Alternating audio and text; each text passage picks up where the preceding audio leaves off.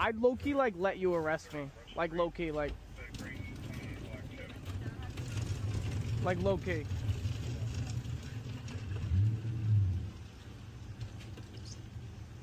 If anyone was gonna arrest me, it would, like, definitely be you. You know what I'm saying? I heard you the first 4 times. I wasn't sure, because you didn't, like, respond. Yeah, because you're kind of Really? You're gonna do me like that?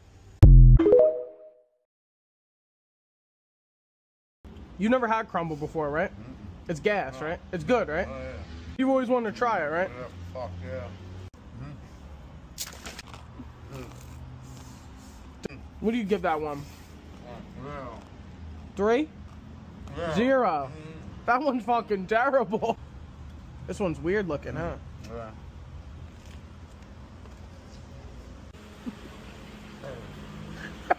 These are shit. What do you give that one? -0. -0. So Drake's father just revealed his new outfit. And let me say this, Drake, tell your dad to stop shopping off of Temu. I ain't gonna lie, if my dad dressed like this, it's time to go in that retirement home. How they say I'm up all these plays, busy boys trying to off you, say I don't need a fresh bitch, I don't want no single body. I know this guy likes a good tickle. If you weren't on the clock, you'd want a tickle right now. Maybe, but Pop, oh, what? I'm on the clock. He's on the clock. All right, off the clock? I'll be back later, boys.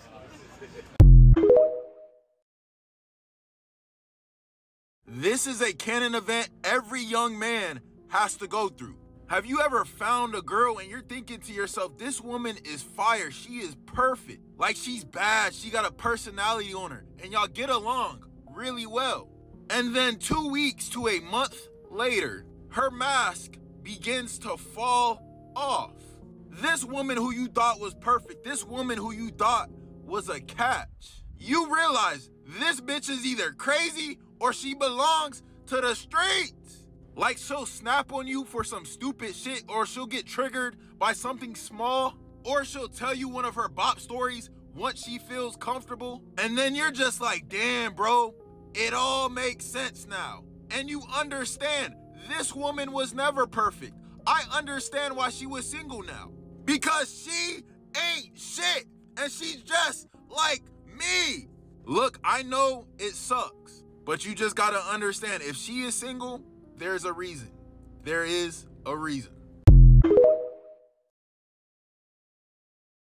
If you materialistic, I can't even look your way, shorty. A woman say she can never look a man way who wouldn't give her money and buy her stuff.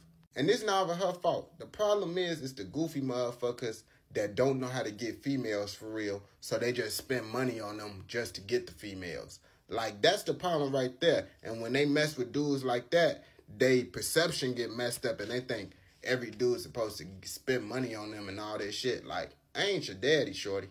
And I'm the type of motherfucker you could ask any girl I talk to. I'll get you shit. I'll take you on flights out of town, all that shit. But I'm doing that shit because I want to. And the only reason why I'm doing that shit for you, because I see you not a materialistic motherfucker that's trying to use me. Because soon as you ask me for some shit and I think you trying to use me, shorty, you not going to get $1 from me. I ain't going to cap to you. I ain't gonna lie, I put females through trial runs before I even put bread in their pockets. I ain't gonna lie to you. Because if a female asks me off the back, oh, you gotta take me on a date and all this shit just for me to hang out with her, negative. You booted, shorty. I ain't gonna cap. Any female that be like, oh, you gotta spend money on me, you gotta take me on a date, I stop responding to them. I ain't gonna lie to you. And they always end up texting me and be like, damn, so you ain't gonna do it? I'm like, nah, shorty. I'm not here for that, shorty. I will hang out with you. We could chop it up. And if I decide you cool enough for me to, you know, spend bread on you and take you out somewhere with me, then that's how it's going to be. But you're not getting shit off the rip for me. That's not how it go. I tell women, go to those other guys, get what you need for them. Once you done getting what you need for them, come hang out with me. That's how it could go. Like, women is right. What one man won't do, another man will do. And I'm happy with that shit. Go to that man and you can get something else from me. That Dino. These are the best martial arts for you pot smokers. For you motherfuckers that all you do is smoke that za. And the martial art that you motherfuckers should all do is jiu-jitsu, bro. BJJ, specifically the 10th planet system of Nogi Jiu-Jitsu. Why, you may ask? Because in most gyms, you can literally smoke in the gym. I've seen it firsthand. And furthermore, jiu-jitsu will keep your mind relaxed, your head relaxed. I've also heard that when you smoke while you do jiu-jitsu, your mind becomes way more creative, which is why a lot of people in the 10th planet system use a specific type of BJJ that other people that train jiu-jitsu don't have. And furthermore, I mean, Nate Diaz does it, bro. Nate Diaz is like the S-tier pot smoker of MMA. Moreover, other than that, shit, I don't fucking know, bro. Maybe you could box or some shit. I don't know, kickbox, fuck. Just do fucking jiu-jitsu, bro. You're not getting brain damaged. You'll just be chilling and shit. It's not like wrestling in which you're just fucking drilling and fucking going full force every single time, just grinding. No, jiu-jitsu is just fucking just chill, bro. You don't roll like the world is ending and shit, and life just becomes good, bro. But what do you guys think? What are the best martial arts for pot smokers? So another person comes forward against Mr. Beast, and this time it's his ex-girlfriend. Apparently, she was dropping subliminals on her IG story. She said, at YouTube, you need to reevaluate who you're putting on the trending page. Heart. Now, she could be talking about anyone, but this is Mr. Beast's ex, and with all that's going on with Mr. Beast, it's obviously him. And to confirm it, she dropped another story, which was basically like a book, where she didn't directly name Mr. Beast, but she talked about the time where she was dating him when she was 19 to 21 years old. And she said there was no user manual, there was no instructions on how to deal with gaining a following quickly, no cheat sheet on dating someone famous. I did the best I could, but I was not okay. And she closed off with saying, I do not aim to take anyone down, just simply and explicitly tell you that there are scary people out there. People who will hurt you, use you, spit you out, and then tell you it's your fault. So once again, she didn't directly refer to Mr. Beast by name, but it was obvious that she was talking about them and their relationship. I don't know if Mr. Beast can get canceled, but if he keeps getting called out like this, he just might. Y'all let me know what y'all think about this. Brian Pumper, I know you're out there somewhere watching this. I just want to extend a helping hand. I've seen these lunatics out there pelting you with eggs. It's a cold world. It's a cruel world. Just know, the 22-ster got your back. You want to make these problems go away? You want to be in the Lambo instead of waiting for the bus? Tap in with me. Rappers that didn't know they was related to each other. This is small yet big world. Cause how y'all didn't know y'all was related? First off, we got Fredo Bang and Boosie. If y'all ain't know, they cousins. But the crazy part about it, they didn't even know they was cousins at one point. Next, did y'all know Young Dolph and Juice WRLD was related? Young Dolph said he didn't find out him and Juice was related until 2017. Last, we got Rico Reckless and Lil Reese. They're a little bit different because they're related by marriage. But I'm pretty sure they didn't know they was going to be cousins by marriage. These are literally the baggiest jeans you can find in Atlanta. I don't know who the hell in 2024 is telling bro that this is drip, but they better not be his friends. Because if his friends are the one that's telling him he's putting that shit on, he needs to cut them off immediately. See, the problem with these jeans is not even just the aesthetic.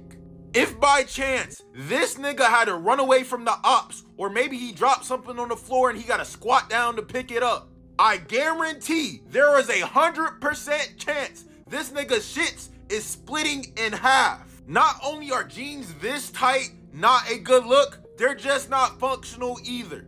But the confusing thing about this is, like, why not just go ahead and get the leggings? You clearly have no problems with space down there. You just want to rock some tight shit. Why not just cop the leggings? Because you could just imagine bro having to jump up and down just to get his fucking legs in these jeans. And that shit just seems ridiculous. Listen, bro, do better. Just do better. So Tony Ferguson just lost to Michael Chiesa and decided to put one glove down in case he has second thoughts about retiring. In fact, after the fight, he gave a speech saying that he doesn't want to leave the UFC and wants to think it over with his kids. And all I have to say to that is, Tony needs to fucking retire, bro. Like, if it wasn't evident in his last fights, losing to Michael Chiesa out of all people, and yes, Michael Chiesa is a good fighter, but imagine a prime Tony Ferguson fighting Michael Chiesa. He would fucking destroy him. And losing in the first round to him out of all the people. God is telling this man to fucking retire, bro. Because prime Tony Ferguson was a man going to war, fucking bleeding, bloodbaths. This motherfucker's name was El Kukui. He was fucking up champions like Anthony Showtime Pettis. He was a fucking marauder, bro. And it's like, bro, you're not the same fighter you used to be. You went on a fucking training arc with David Goggins out of all people and still couldn't win. And it's not his fault. It's just his body fucking telling him. Everything's telling him he needs to fucking retire. There's no, oh, one more shot, one more chance, just one more upper. Bro, I want the best for Tony Ferguson. And the best for Tony Ferguson is him fucking retiring. But what do you guys think? Am I chatting shit, or should Tony Ferguson actually fucking retire? Listen, gang, I'm not a proponent of getting tattooed on the neck while not having any other tattoos on the chest, collarbone, or shoulder area. I'm just not a proponent of that.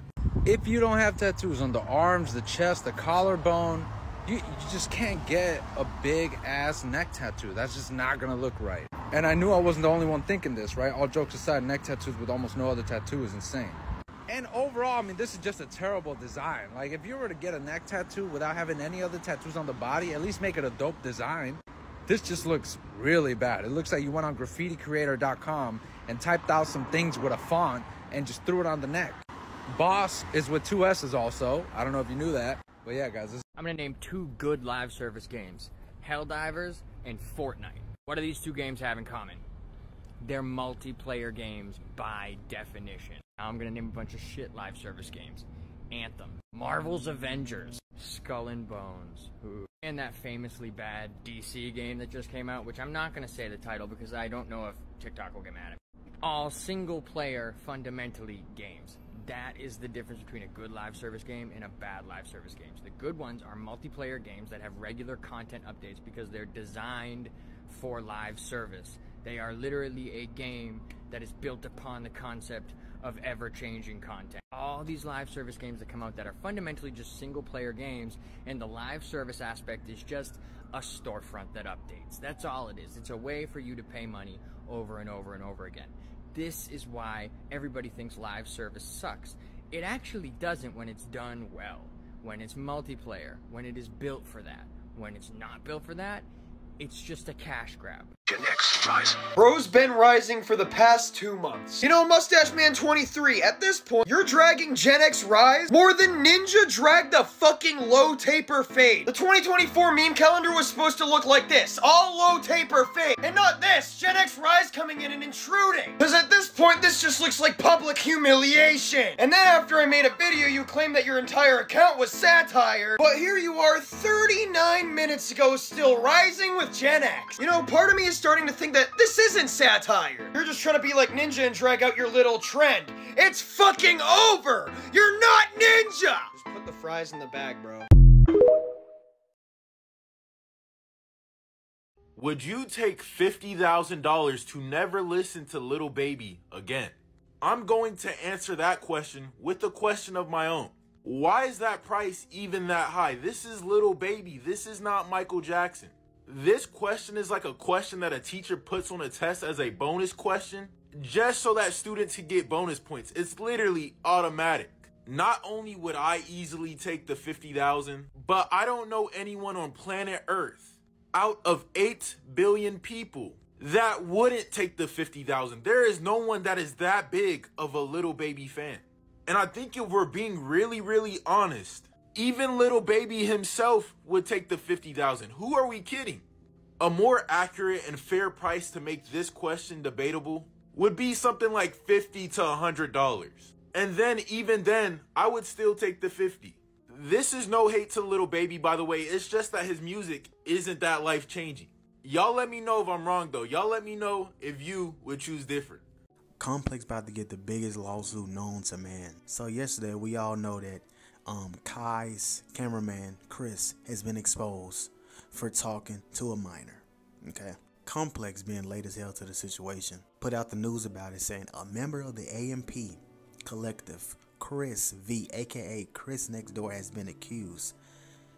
And they put the wrong Chris. It was Ty's cameraman, not Chris, the ones that's actually in the group. They put his name and his picture, bro. Like, what are y'all doing? Do y'all not do y'all research? Clearly you didn't. How you late to putting something out like this? And you got the information wrong. You got the wrong person. That is crazy. Like, bro, you can ruin bro's reputation for posting this. It just really goes to show you, like, people like Complex, they don't care, bro. They don't care. They be so quick with putting out news, even though sometimes they can be late, but they ready to cancel with somebody, bro. Even if it's the wrong person, they don't care. They're just trying to make that quick money and dip. Why is he even still a police officer? Audio recording reveals that Deputy Sean Grayson was previously reprimanded for making false reports prior to the fatal shooting of Sonya Massey. So basically, y'all knew this man was not a good officer, and y'all still allowed him to be an officer. That shit crazy as hell. That's why I say y'all should not trust the police, try to work with the police, because they be allowing any types of motherfuckers to become the police. I ain't gonna lie, Sonya would probably still be alive if they didn't let this motherfucker become a police officer. I ain't gonna lie to you, because once you know motherfuckers doing some messed up shit, you shouldn't have allowed them to be doing those type of jobs. Like, certain jobs cannot have certain type of people.